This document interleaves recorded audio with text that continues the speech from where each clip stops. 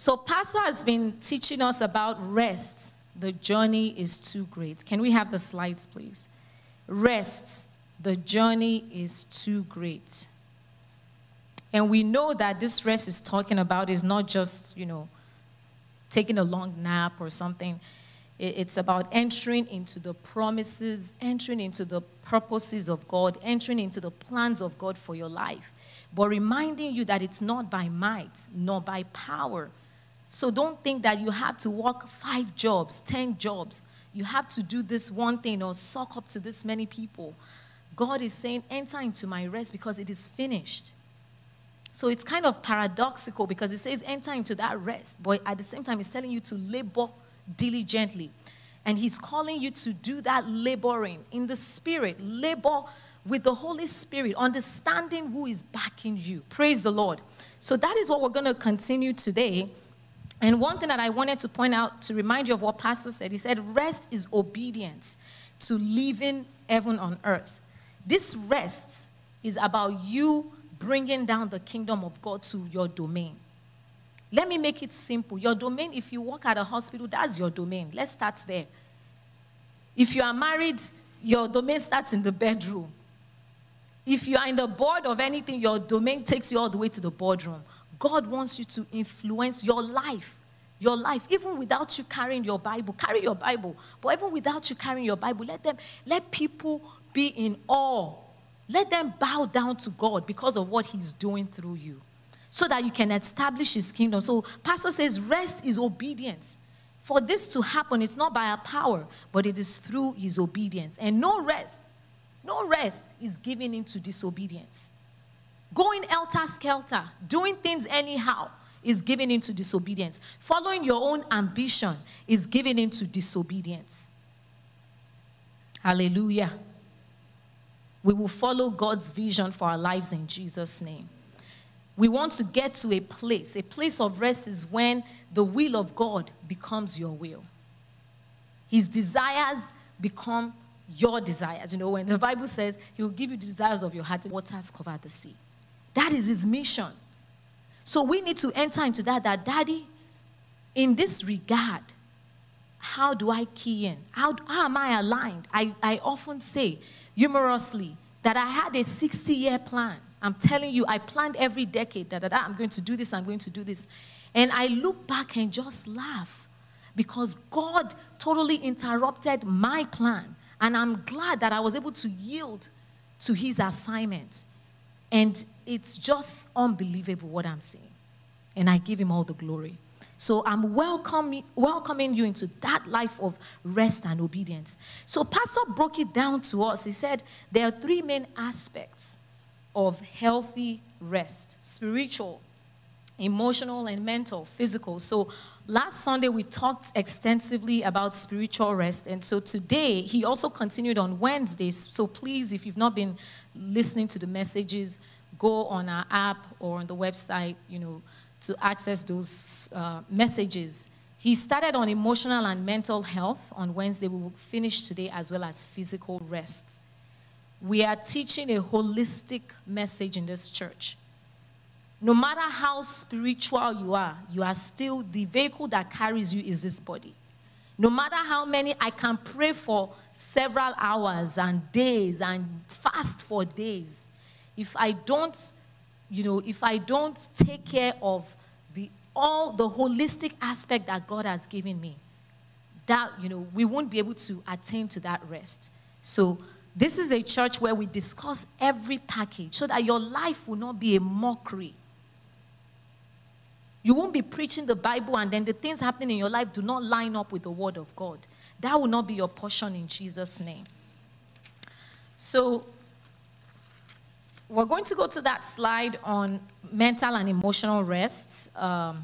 And just like what Pastor did last week on giving us space, the SPACE, and telling us, can you show that slide, please, on space about spiritual health? A couple of slides before that. Let's give it up for the technical team. So this is what Pastor taught us last week, scriptures, how all of this come together. They all converge for you to enjoy spiritual rest. So the next one now is mental and emotional rest. And the mind is the center of all your thoughts and processes in life. It is consistently working. Even when some of us, even when we are lying down, the mind is consistently working. But I like what the Bible says in 1 Corinthians 2:16. 1 Corinthians 2:16. 1 Corinthians 2:16, please. It talks about us having the mind of Christ. For who has known the mind of the Lord that he may instruct him? It's asking a question. Who knows the mind of God? But we have the mind of Christ. That scripture is loaded. You have to really synthesize everything together. It says, who has known the mind of the Lord? And prior to this scripture, this is where God was saying, I have great things ahead of you. Eyes have not seen, ears have not heard. Nobody knows what is I have in plan for you. And then it talks about the fact that, it's going to take the Holy Spirit to discern those things that God has for you. And then now he's switching us from the spiritual aspect and saying, not just having the Holy Spirit, but you have to be aware that you have the mind of Christ. A lot of us say, oh, I don't know, this thing I'm thinking, is it God? Is it me? Is it the devil? Wow. How many minds do you have? One. Tell your neighbor, one mind. Tell your neighbor, one mind. And as soon as you give your life to Jesus Christ, the mind of Christ becomes married to your mind. But what we do is there's a war that takes place in the heavenlies. Anything happening in the spiritual is represented here. So there's a conflict, and you have to remember that because this is your domain, whenever the enemy or any thoughts that's contrary to God, you have to rebuke it and say, I have no business with you. So that your question is no longer, is it me or the devil? Me and the devil have no business together. Rebuke the devil, because I only have one mind. And that is why a lot of us say, we don't know when God is speaking to us. He's speaking to you through your mind as well, because you have the mind. The way he's thinking, he's downloading it to you. The Bible says Jesus Christ is the visible image of an invisible God. That chapter in Colossians that talks about Jesus being the visible image of an invisible God also talks about the fact that you have been married to Jesus Christ. He's seated on the right hand of God in the heavenly places, and you are seated in him. So you are not alone. So what is happening is your mind and Christ's mind are one. So when that thought comes to your mind, Brother Sukomi, I want you to, I'm not going to say Brother Sukomi, but maybe SK, I don't know what God calls him. God has pet names for us, right? I want you to start that business. He's not going to say, is it me? Is it the devil? Is it God? I have the mind of Christ. And let me tell you, because God is in love with you, if it's not him, he will shut the door. But a lot of us sit in that valley of indecision, trying to figure out, is it me? What are you spending your time? What are you renewing your mind? Are you spending time praying in the Holy Ghost? That is how you engage all these things. And as you do that, your own mental and emotional sanity becomes infused with what is happening in heaven. Hallelujah. So tell your neighbor, say, I have the mind of Christ. The last time I checked, there was no place where the mind of Christ was depressed. There was no place where the mind of Christ was exhausted. So always remind yourself that I have the mind of Christ. And so in the same light of Pastor using space for the spiritual, we will also use space for mental, emotional rest as well. So let's go to that slide, please. Study, pause, adore, company, and esteem. We tackled study and pause on Wednesday. Next slide, please. Be deliberate about sharpening through daily reading. Of course, for spending time digging deep into the Word of God, and also reading things for your professional development, your mental development, emotional development. Hallelujah. So Pastor talked about that. He also talked about pause, where we take time, intervals of time to rest. Hallelujah. So now today we're moving into adore. What is adore? Adore, goes into talking about how we can love and respect people around us. Because what happens is when we have so much hatred inside of us. I know we talk about how other people hate people and how there's racism and all these things, but if you search your own mind, do you have hatred harboring inside of you? And God is calling you to a place of love and respect. The Bible tells us in 1 John chapter 4, from verse 7 all the way to 20, you cannot claim that you love God when your brother that you can see, your husband that you sleep with, your wife that you sleep with every day, you hate them. You cannot claim that you love God. The Bible wants us to love and respect people genuinely. 1 John 4, verse 7, please. 1 John 4, verse 7.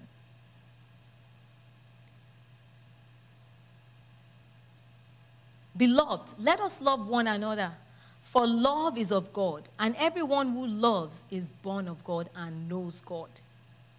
Love is not something you try to do. Let me try to love these people. In fact, to let you know that love is not something you can try to do in your own power, Jesus said, love your enemies. But what? It is possible to love your enemies. Why? Because love comes from your intimacy with God. God's love, the Bible says God is love. And that when you spend time in his presence, the love of God begins to rub off on you. If human beings can rub off on you, let me tell you something. I spend a lot of time with people from different countries, and I notice that when I spend too much time with them, sometimes my English language changes to the way they speak English. I don't know if anybody has noticed that. If that can happen in our realm, how much more when you spend time with God? His love just radiates. And then you'll be able to, you see your enemy and you will love them, and they will not be able to understand. Even you won't be able to understand. I love you. But the point is, God is saying love and respect people around you. Why? Because it gives you a healthy mental state. So there's no space in your mind for bitterness, hatred, the things that God abhors. And, when you have that, you have room to spend time with God or to execute, even in the physical, those things that God has ordained you to do. If God said, build this enterprise, or go back to school, or do this, if you don't have peace at home, there's no way you want to accomplish that. If you don't have peace at home, if you don't have peace at work, if you don't have peace, because your mind will be clouded with so much stress from that bitterness and hatred. So therefore, one way of life, Jesus said, if somebody offends you 7 times, 70 times, forgive them. So guess what? I told Pastor, I said, everything you will do in this world, I already forgave you. Tell that to your spouse, because they will offend you. As long as they're a human being, they will offend you. And you will offend them. So when your life, I'm not saying you won't have, periods where you need to have those discussions. Resolve issues. Don't sweep anything underneath the bed. Hallelujah. So spend time in God's presence so that his love can ooze out. Make it a priority that I want to love my neighbor. I want to love people around me. I want to show not just lip service, because God sees your heart. Hallelujah. Next, we have to keep good company. Somebody say, keep good company. Proverbs 13:20 talks about a companions of fool will be destroyed. Who are the closest people around you? Who are your accountability partners? Who is there to say, you know what, Nikki, I think you're a little bit irritated right now. You're getting overwhelmed. You need to take some time to rest. You need to take some time to spend more time in God's presence. Hallelujah. Next is E for esteem. Esteem says you need to maintain a healthy self-esteem. Next slide, please. The bedrock of our esteems as people of God is anchored on our understanding and possessing complete knowledge and value of who you are. First, who you are in Christ. Second, who you are to the people around you. Third, who you are to your world. When you understand, and again, that understanding is rooted in the Word of God.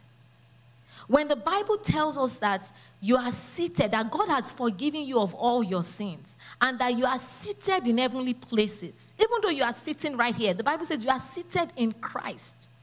The way with which you carry yourself or live your life will be different from somebody that doesn't have that understanding. And sometimes we forget, and that's why we have to renew our minds daily.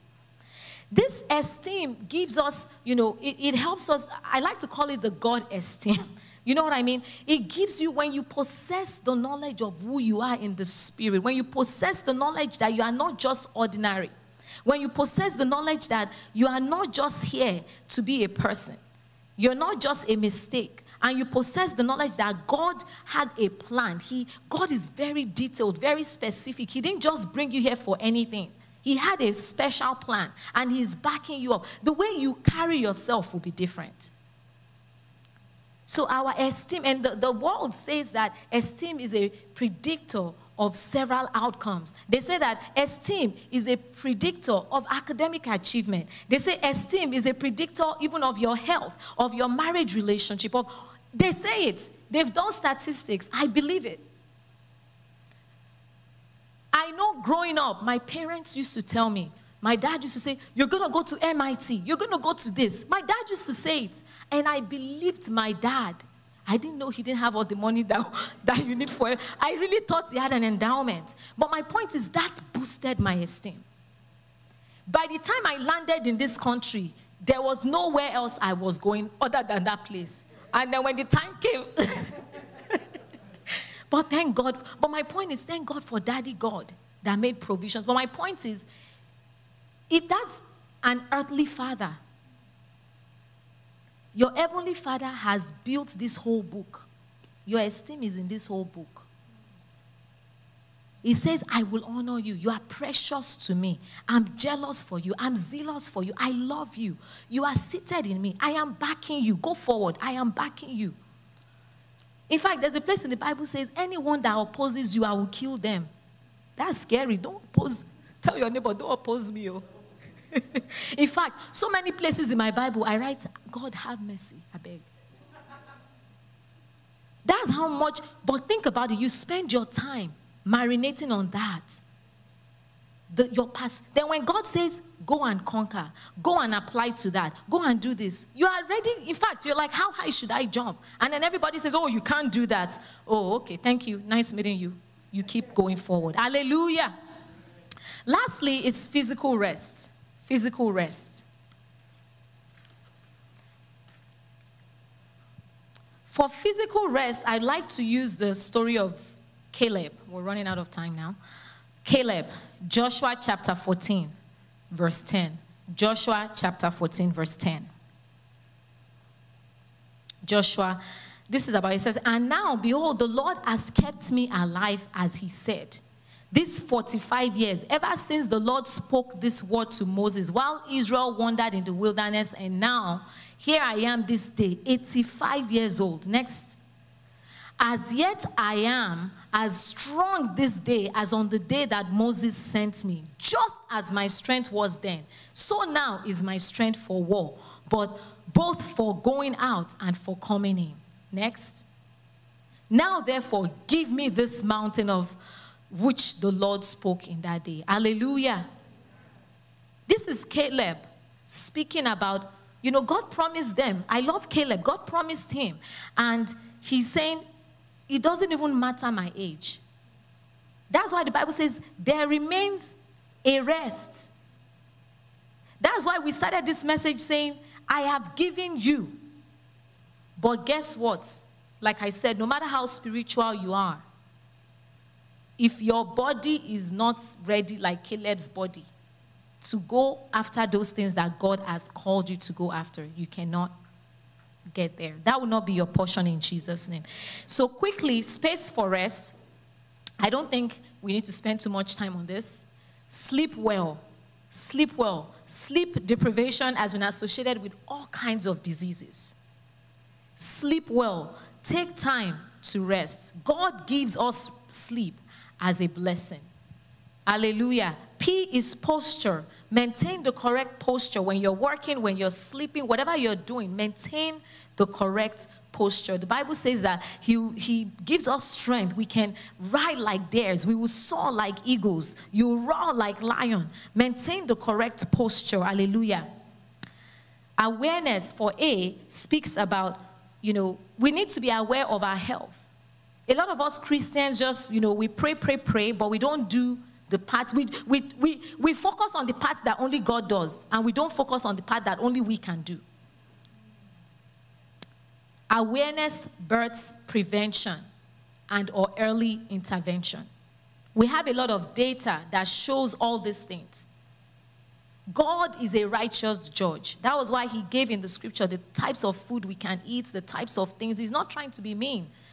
It's because he knows, he created your body, so he knows what works and what doesn't work.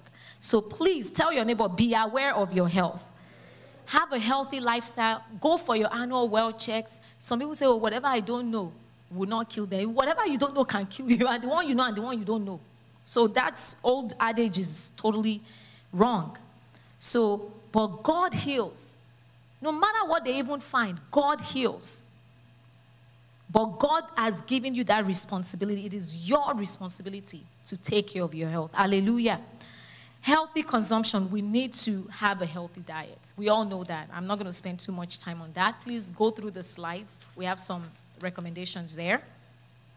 Also, make exercise a lifestyle. Exercise has so many benefits. 1 Timothy 4:8. Bodily exercise profits little. Even that little, let's still get it.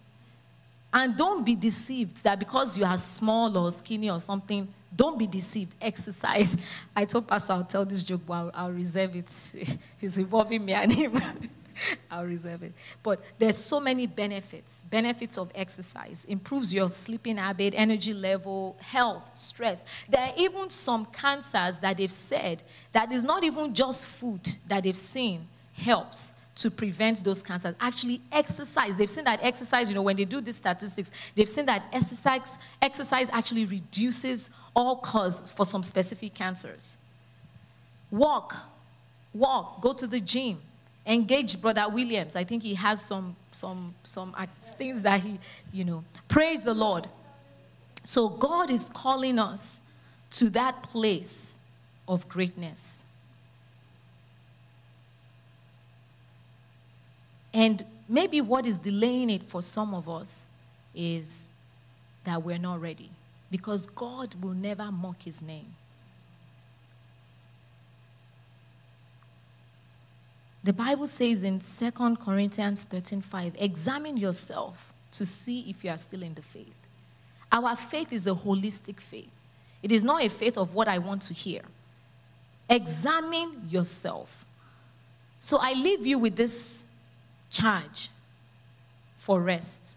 Last slide. I leave you with this charge for rest. Be diligent to enter into that rest. R for revelation. E for examination. S, sit at the right hand of God. And always remain thirsty for God. Just like Caleb, never feel like you've arrived, even when the world thinks you have arrived. This integrates everything we have learned the whole month about spiritual rest, physical rest, and do I really have 5 minutes? Sorry, I had to say that a little bit. Thank you. Oh, awesome. Let's give it up for our protocol people. Be diligent to enter into that rest. Colossians 1 verse 9. In the NLT version, please. I was speaking to the woman yesterday, and I was telling how God was like we were to talk about lioness in a state of rest. And I found out for the first time yesterday that lions rest for 20 hours. How many hours do we have in a day? 24 hours. They rest for 20 hours. Did you guys know that? Am I the only one that didn't know that? 20 hours. For 2 hours, they do some walking around. For 50 minutes, they eat. I don't know what they are doing for the remaining hour. Our people, how many hours or minutes do we have? But they are not just sitting to look, oh, let me see that if that goat is going to come now. God built them that way for a reason, and the Holy Spirit just opened my mind to it yesterday morning. That if we as a people will rest in Him, just like the lion rests. Why? Because when that deer goes by, it just, boom, bursts out. Why? Because it's been resting. It's not resting for nothing. And this is what God showed to me, that, you know, we should rest. The first part of the rest, like I said, the four acronyms I gave you now actually integrate spiritual rest, physical rest, and emotional rest. Everything is embedded in God's revelation. So Colossians 1:9 says, this is Paul speaking. He said, we have not stopped praying for you since we first heard about you. Look at the prayer he's praying. We ask God to give you, not partial knowledge, complete knowledge of His will, to give you spiritual wisdom and understanding. Next verse. Then the way you live will always honor God, please the Lord, and your lives will produce every kind of good fruit. Whenever God is using every kind, He's not just speaking about spiritual things. The first time He used every kind, law of first mention in Genesis, every kind. I'm talking about trees, productivity, everything about your life, your whole holistic life will be productive. When you look to the right, productivity, spiritual. Look to the left, productivity on wealth, your marriage, your relationships at work. Because God wants to look at you and just be excited, like, wow, look at my child. But how can you get this? Paul says, we ask that we may know your complete knowledge. I'm obsessed with one thing in my life. And that obsession is I want to know God's perfect will for me. Not just for my major decisions, but every day. So because our whole life, where we go, what we do, is anchored on this knowledge. Let that be your prayer. That, Father, raise your hand to heaven now, even if you're sitting at home. Say, Father, reveal the complete knowledge of your will for my life. Reveal the complete knowledge of your will for my life. In Jesus' name. I don't just want God's good will. I want God's perfect will. I don't just want His acceptable will. I want His perfect will. Next, He says, examine yourself. Are you still in the faith? I love what Colossians 1:3-5 says. Colossians 1:3-5. It says, put to death. It makes a list of everything. Put to death. Oh, sorry. Colossians chapter 3, verse 5. Colossians chapter 3, verse 5. Put to death. He talks about sexual immorality, lust, anger, malice. Put to death. Everything lurking inside of you. Have nothing to do with it. Sexual immorality, impurity, lust, evil desires, greediness. Next one. Go. Because of these things, the anger of God is coming. Present tense is coming. Somebody say it's coming. So, God cannot be happy with you at the same time be angry with you. Every day, let us examine ourselves. As long as you're living in this flesh, we have to examine ourselves. How is my thoughts life? Am I lusting? Father, help me. Help me to stop lusting after another person's wife or another person's husband. These are secret things, but God sees them. Some of us, it is our mouth. The way you speak, the way you behave, malice, bitterness. If you read through everything, it says, so every day examine yourself so that you're always in alignment with God. You're not attracting His anger to your life. You don't want your life to be a mockery. Next, S, sit at His right hand. I love this one. In Psalm 110, this is David prophesying about Jesus. He says, sit, Psalm 110, please, verse 1. Sit at my right hand until I make your enemies your footstool. It was speaking about Jesus. So some of the Bible scholars, they will be like, oh, this is about Jesus. This has nothing to do with me. But it has everything to do with you. What did I tell you at the beginning? You are seated in Jesus Christ. So the same thing prophesied about Jesus here is applicable to you. And that's why the Bible said, labor to enter into that rest. This is the rest those other generals of faith could not enter into because Jesus had not come. The Lord said, speaking to you right now, sit at my right hand. Where is his right hand? Jesus said, abide in me and I in you. And then anything you ask will happen. Study his word. It says, till I make your enemies your footstool. Next. The Lord will send the rod of your strength out of Zion. Spiritual strength will come. Financial strength will come. Mental strength will come. Intellectual strength. Emotional strength.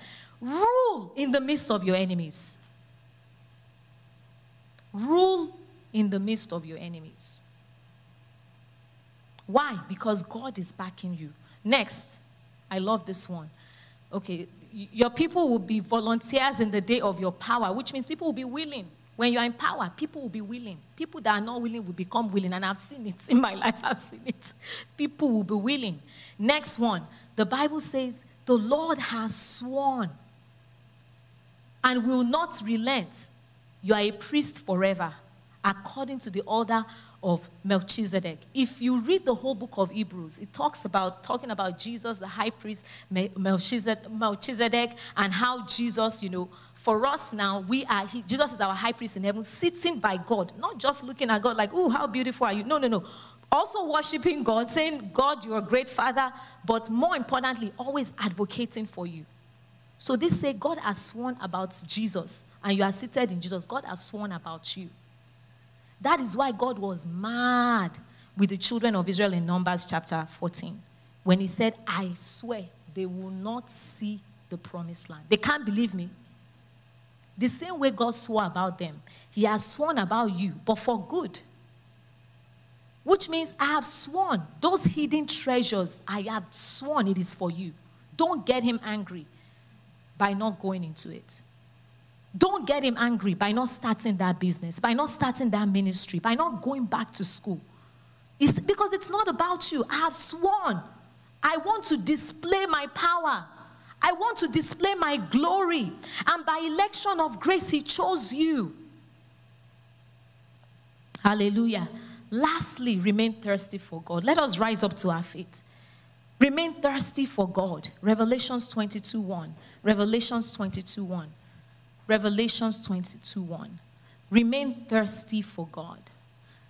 And he showed me a pure river of water of life, as clear as crystal, proceeding from the throne of God and of the Lamb. Next. In the middle of its street and on either side of the river was the tree of life, which bore 12 fruits, each tree yielding its fruit every month. The leaves of the tree were for the healing of the nations. Remain thirsty for God. This scripture is telling you the whole portal of heaven is open to your life. The water of river of life is the Holy Spirit flowing through you. Raise your hand to heaven. Say, Holy Spirit, I surrender to you today. As I enter into God's rest, as I diligently labor, I engage you to help me. Open the portal of heaven. Open the water of life into my life. Let it flow. Let it manifest in my life physically, spiritually, mentally, and emotionally. Holy Spirit, we key into you today. Why don't you tell him? Tell him. Say, Father, shine your light in my life. Examine me anywhere in which I'm coming short. Uproot anything that is not of you. Every sin, anything that would attract your anger. Wash me with your blood. Wash me with your water, oh God. I open my life to the portal of heaven. I enter into that rest. I diligently enter into that rest. I take on every promise. I deploy every promise you have ordained for me. I deploy men of stature. I deploy men of stature into the life of your people, oh God. I deploy the merchandise of America into their businesses, into their ministries. I deploy the labor of America. I deploy it. Oh, thank you, King of Glory. surrender to you, oh God. We submit to you this morning, Daddy. We receive physical strength. We receive spiritual strength. We receive mental strength. We receive emotional strength to enter into this rest. In Jesus' name.